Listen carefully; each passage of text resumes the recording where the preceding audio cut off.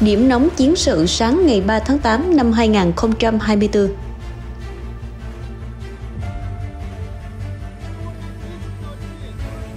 Cạn kiệt pháo binh, Nga tìm ra cách đưa hải pháo AK-130 lên bờ để tác chiến. UAV Ukraine bắn nổ kho đạn và trạm radar của Nga ở Sumy. Quân Nga bất ngờ chững lại ở mặt trận Pokrovsk, cuộc tiến công không hề dễ dàng. Ukraine sắp tấn công Nga bằng F-16, nguy cơ chiến tranh lan rộng. Lịch sử lặp lại, Nga chính thức tháo lui khỏi mặt trận Kharkov. Phòng không Nga bất lực đứng nhìn Ukraine dồn dập trút đòn vào vùng Kursk của Nga. Tất cả sẽ được gửi tới quý vị ngay sau đây. Cạn kiệt pháo binh, Nga tìm ra cách đưa hải pháo AK-130 lên bờ để tác chiến. Kính thưa quý vị, một hệ thống pháo binh rất kỳ lạ vừa được phát hiện lần đầu tiên trong quân đội Nga. Một đoạn video được đăng tải cho thấy binh sĩ Nga đang sử dụng một khẩu pháo trên khung thân pháo cáo M46, nhưng sử dụng các viên đạn liền khối trong quá trình nạp đạn. Đây là chi tiết kỳ lạ bởi đạn pháo M46 130 ly sử dụng liều rời. Ở cuối đoạn video, một trong những người lính Nga lưu ý rằng khẩu pháo này là một loại vũ khí lai ghép khá thú vị, sử dụng nòng từ pháo hải quân AK-130 cỡ 130 ly gắn lên trên bệ đỡ pháo mặt đất M46. Ngoài ra, trong các bức ảnh chụp tại thời điểm nạp đạn, có thể thấy loại đạn A3US44 có sức nổ cao dùng trong hải pháo AK-130, cũng như các tổ hợp pháo binh khác như A217, A218, A222 và A192M. Riêng phần khóa nòng được sửa đổi của vũ khí này cũng thu hút được sự chú ý lớn.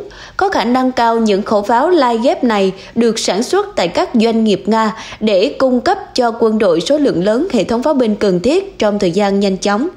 Do pháo hải quân AK-130 được sản xuất từ đầu những năm 1980, nên nòng và đạn vẫn còn rất nhiều trong kho dự trữ của Hải quân Nga. Ngoài ra, pháo AK-130 hiện không được lắp đặt trên các tàu chiến mới. Điều này giúp có thể tìm ra những cách mới để sử dụng những khẩu pháo đã ngừng hoạt động hoặc chưa được sử dụng. Do thiếu hệ thống pháo binh, quân đội Nga bắt đầu trang bị vũ khí hải quân cho các phương tiện mặt đất từ đầu năm 2023. Một trong những ví dụ tiêu biểu là xe tải được lắp đặt bệ phóng rocket chống ngầm RBU-6000. Quân đội Nga cũng lắp RBU-6000 trên xe pháo MTLB. Những bức ảnh về chúng đã được công bố vào tháng 9 năm 2023.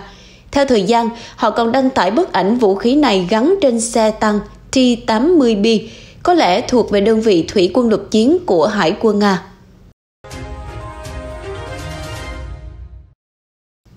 UAV Ukraine bắn nổ kho đạn và trạm radar của Nga ở Sumy. Quân đội Ukraine đã sử dụng máy bay không người lái UAV để bắn nổ các kho đạn và hệ thống tác chiến điện tử của Nga tại tiền tuyến Sumy.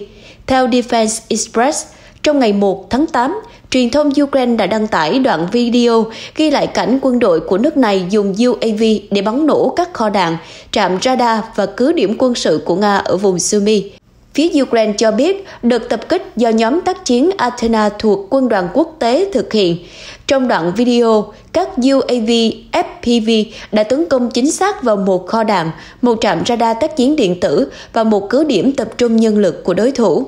Giới quan sát nhận định các đợt tập kích UAV chính xác của Ukraine đã làm gián đoạn quá trình tiếp tế của Nga, đồng thời giảm tải sức ép cho lực lượng phòng thủ trên tiền tuyến.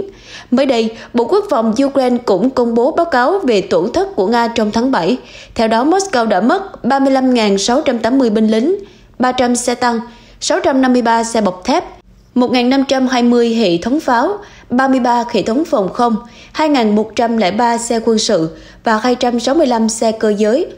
Ngoài ra, lực lượng phòng không Ukraine cũng đánh chặn thành công 1.348 UAV và 74 tên lửa được Nga triển khai trong tháng 7. Quân Nga bất ngờ chững lại ở mặt trận Pokrovsk, cuộc tiến công không hề dễ dàng. Quân Nga tiếp tục tiến chậm về phía Pokrovsk, đồng thời bước tiến của quân đội của Putin sẽ còn chậm lại hơn nữa, ngay khi quân Nga bắt đầu tiến về phía các khu định cư lớn hơn trên khu vực này của mặt trận. Một ngày trước đó, Tổng thống Ukraine lưu ý rằng hướng đi của Pokrovsk đã trở thành ưu tiên hàng đầu của quân đội Putin. Các nhà phân tích của Viện Nghiên cứu Chiến tranh đã phân tích tình hình ở khu vực này của mặt trận. Theo ông Zelensky, Nga đã lợi dụng việc thiếu các lữ đoàn chiến đấu của lực lượng vũ trang Ukraine ở tiền tuyến. Hiện nay, 14 lữ đoàn mới đã được thành lập, nhưng chỉ có 3 lữ đoàn được trang bị đầy đủ vũ khí. Theo chỉ huy quân đội Ukraine Konstantin Masovets, tại khu vực này của mặt trận, lực lượng vũ trang Ukraine không chỉ được trang bị kém, mà còn không có đủ phương tiện phòng thủ để ngăn chặn bước tiến của lực lượng vũ trang Nga. Các nhà phân tích từ ISW tin tưởng rằng, ngày nay mục tiêu chính của quân đội Putin là đạt được vòng vây chiến thuật của lực lượng vũ trang Ukraine ở phía đông đường cao tốc T-0511 Okaretino, Kharkov, Mirograd. Trong khi đó, chỉ huy lực lượng vệ binh quốc gia Ukraine tin tưởng rằng các cuộc tấn công quy mô lớn của Nga trên nhiều mặt trận ở Ukraine không thể kéo dài vô thời hạn. Theo tướng Oleksandr Pineskov, nguồn lực của quân đội Nga không phải là vô hạn và ông dự đoán rằng trong khoảng 1 tháng rưỡi nữa, Nga sẽ phải thu hẹp các cuộc tấn công đồng thời của mình. Bất chấp áp lực liên tục từ các lực lượng Nga tại một số địa điểm quan trọng, Ukraine đã gây ra thiệt hại đáng kể cho sự hiện diện của quân đội Nga. Tuy nhiên, cả hai bên đều đã trải qua bế tắc ở một số khu vực nhất định, chẳng hạn như làng Karinki ở bờ nam của sông Dnipro. Thủy quân lục chiến Ukraine gần đây đã phải rút khỏi vị trí chiến lược quan trọng này do bị phá hủy nghiêm trọng. Một báo cáo của phương tiện truyền thông nhà nước nhấn mạnh rằng việc rút quân là cần thiết để bảo vệ mạng sống của binh lính Ukraine. Trong khi đó, quân đội Nga đã tăng cường nỗ lực của họ ở khu vực Chasiv-Yar nhằm phá vỡ các tuyến phòng thủ của Ukraine gần thành phố Pokrovsk. Ngoài ra, lực lượng Ukraine đang giữ vững vị trí của mình trên mặt trận Kharkiv, nơi binh lính Nga đã chiếm được một số ngôi làng. Trong một cuộc phỏng vấn với Urinform, tướng Pipnenko nhấn mạnh rằng lực lượng Ukraine cần giữ vững vị trí của mình thêm một chút nữa. Ông tin rằng khả năng tấn công của quân đội Nga sẽ giảm sút do những tổn thất liên tục, buộc họ phải chuyển sang thế phòng thủ. Khả năng tấn công của kẻ thù không phải là vô hạn, xét đến những tổn thất mà chúng phải chịu, Pipnenko tuyên bố. Ông dự đoán rằng trong vòng 1 tháng rưỡi tới, lực lượng Nga sẽ không thể tiến hành các cuộc tấn công chủ động trên nhiều mặt trận và thay vào đó sẽ tập trung vào phòng thủ. Tướng Pipnenko nhấn mạnh tầm quan trọng của việc Ukraine nắm bắt mọi cơ hội phát sinh khi các cuộc tấn công của Nga giảm xuống. Ông khuyên nên tập trung vào việc xác định và khai thác các điểm yếu của kẻ thù trong khi tránh các thành trì của chúng. Ông nói, cần phải thích nghi, thay đổi mô hình quản lý. Ông cũng nhấn mạnh tầm quan trọng của việc tiếp tục đào tạo, phát triển các trung tâm đào tạo và mua sắm cùng với sản xuất thiết bị quân sự, bao gồm máy bay không người lái, xe bọc thép, hệ thống phòng không và đạn dược.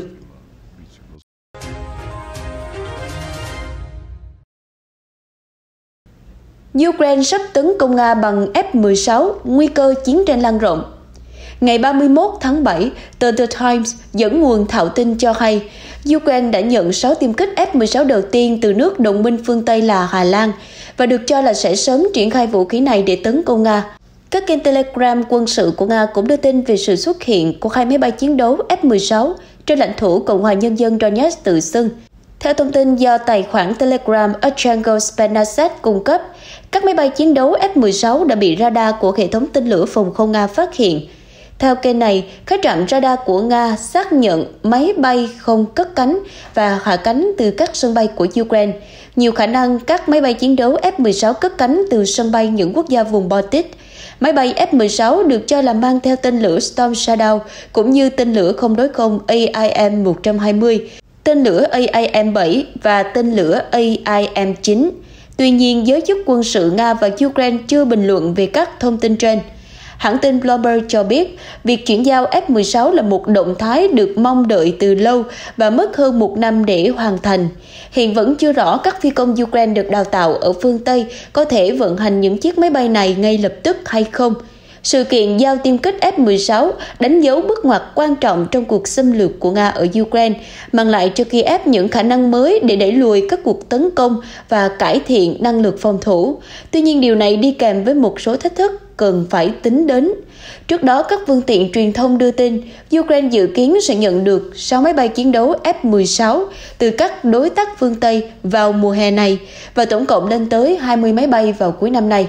Bên lề hội nghị thượng đỉnh NATO ở Washington vào trong tuần tháng 7, Ngoại trưởng Mỹ Antony Blinken thông báo các máy bay chiến đấu F-16 từ Đan Mạch và Hà Lan đã bắt đầu chuyển đến cho Ukraine. Chúng sẽ xuất hiện trên bầu trời Kiev vào mùa hè này. Tờ Wall Street Journal đưa tin Mỹ có kế hoạch trang bị cho các máy bay chiến đấu F-16 được chuyển đến Ukraine tên lửa không đối đất AGM-88 HOM, bom thông minh Trident, tên lửa không đối không AIM-RAM, AIM-9X, cũng như bom có đường kính cỡ nhỏ.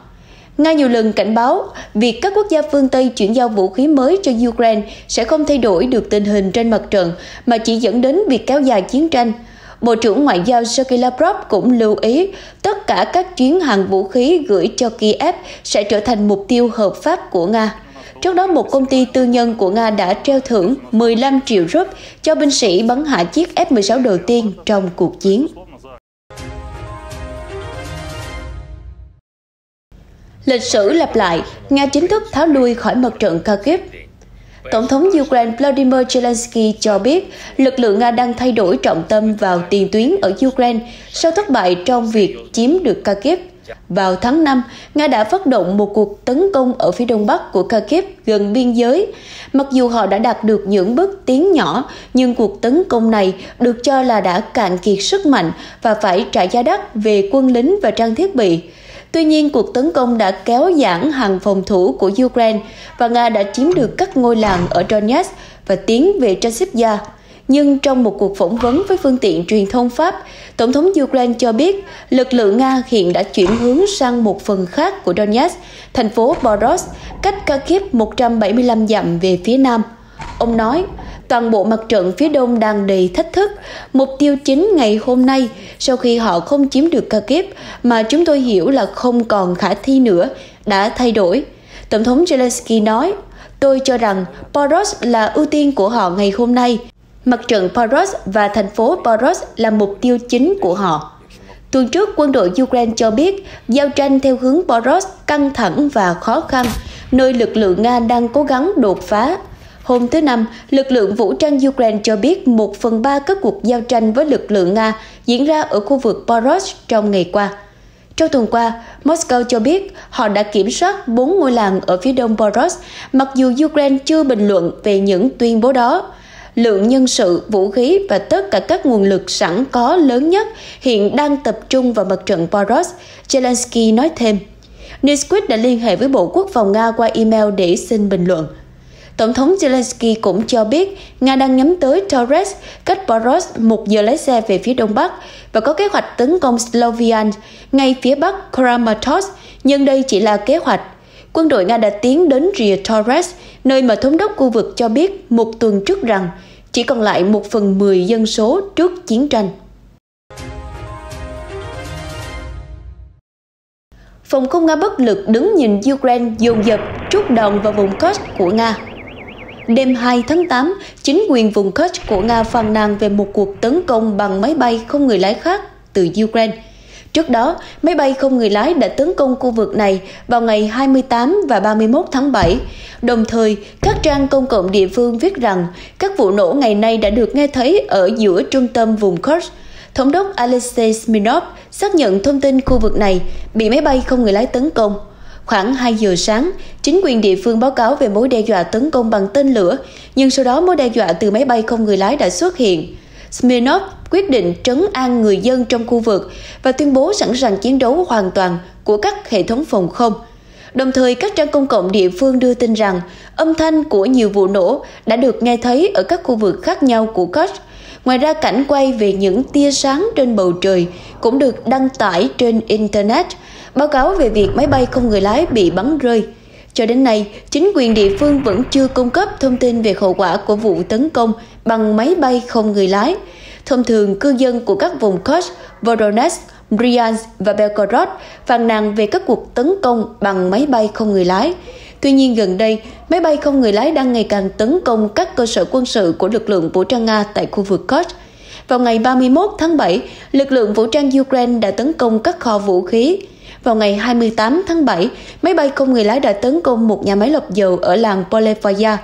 Trước đó, các phương tiện truyền thông đã viết về cuộc tấn công của lực lượng vũ trang Ukraine và một nhà máy sửa chữa tàu ở Sevastopol bị chiếm đóng. Tin tức vừa rồi cũng đã kết thúc chương trình của ngày hôm nay. Cảm ơn quý vị khán thính giả đã quan tâm theo dõi. Xin mến chào tạm biệt và hẹn gặp lại.